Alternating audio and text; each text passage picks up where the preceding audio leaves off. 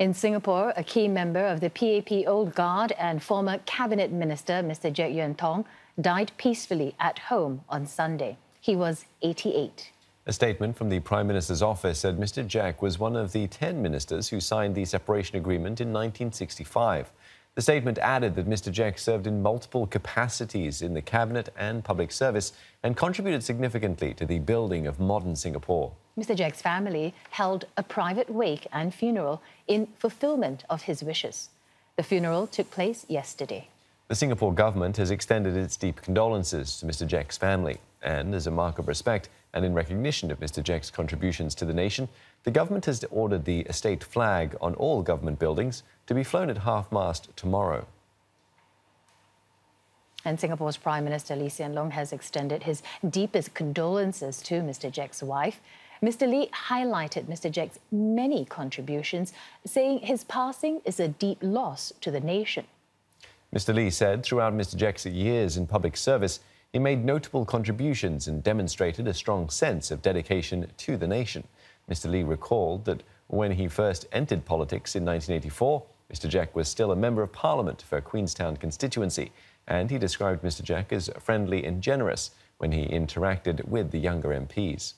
When Mr. Lee Kuan Yew retired as Prime Minister in 1990, Mr. Jek was conferred the Order of Nila Utama to recognise his political, diplomatic and social contributions to Singapore.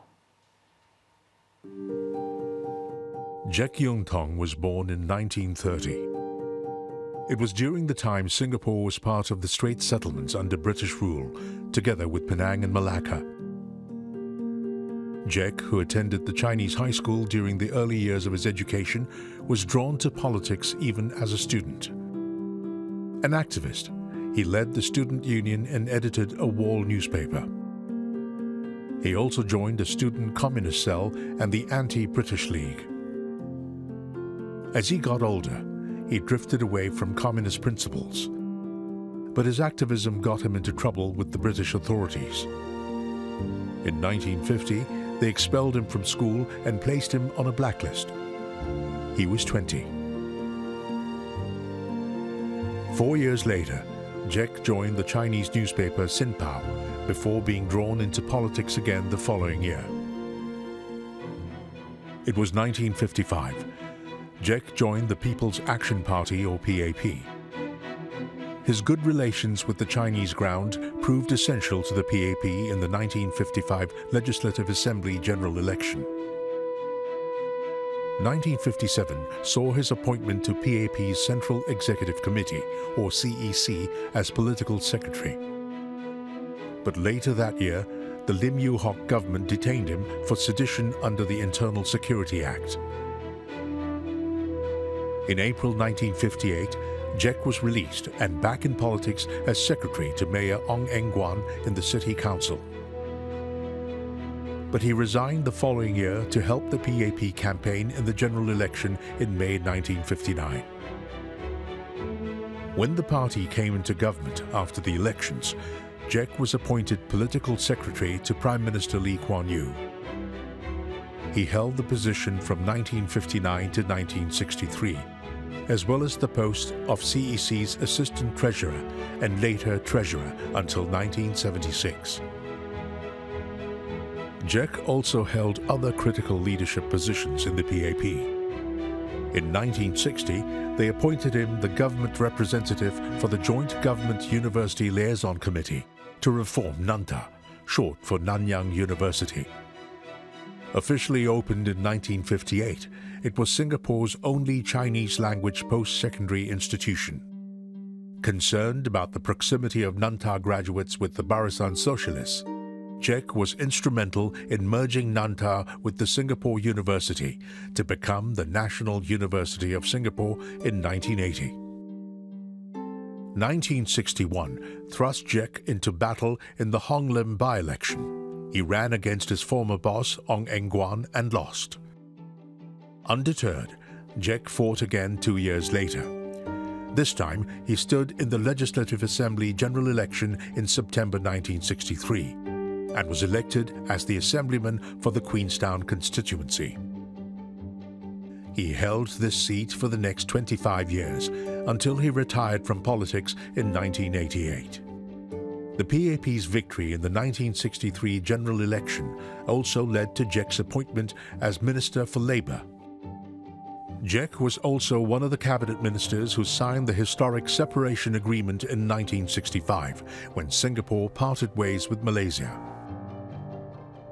From the moment I signed the agreement, I knew that the road ahead would be challenging. The initial years of our nation building were not easy, but everyone believed in a single cause: to make Singapore a better home for ourselves and our children. Through sheer grit and determination, we came to where we are today. As Minister for Labour, his first task was to reform the trade unions which had been taken over by communist sympathisers. The 1960s had been a time of frequent labour disputes. Jek had to introduce controversial policies such as the requirement for Malaysians to apply for work permits in order to work in Singapore. In 1968, he introduced the Employment Act, which allowed employers to control promotions, staff transfers, and retrenchment exercises. The Act also reduced public holidays and increased working hours for white-collar workers on par with those of blue-collar workers. Jek outlined in a speech to Parliament, "We're a pro-Labour government and we want to make everything easy for the workers. But on the other hand, we must also protect the interests of the employers so that they're not unduly persecuted and do not start running away." Jek was a strong advocate for developing a Singaporean identity. He outlined the new independent nation's foreign policy outlook in a speech to the International Labour Organization in 1966. "We seek to be friends with all, to establish cordial and fraternal relationships, particularly in the field of trade and industrial development. While our natural affinity is with countries in Afro-Asia, whose leaders have successfully arrived for independence against colonialism and who now seek to establish a new social order and a more just and prosperous society than the ones they have inherited. We also seek friendship with any country which can make a contribution to our security and which can assist us in our economic development." In 1968, Jek was made Minister for Culture, a position he held for 11 years. In this role, Jek promoted Asian art and values as a cultural ballast against what he saw as Western decadence. As Deputy Chairman of the People's Association from 1971 to 1977, he endorsed and supported the organizing of photography contests, art exhibitions, and calligraphy contests. From 1976 to 1980, Jek held the post of Minister for Science and Technology concurrently with his Minister for Culture portfolio. On top of this, he was appointed Singapore's High Commissioner to the United Kingdom in 1977 and in 1978, Ambassador to Denmark.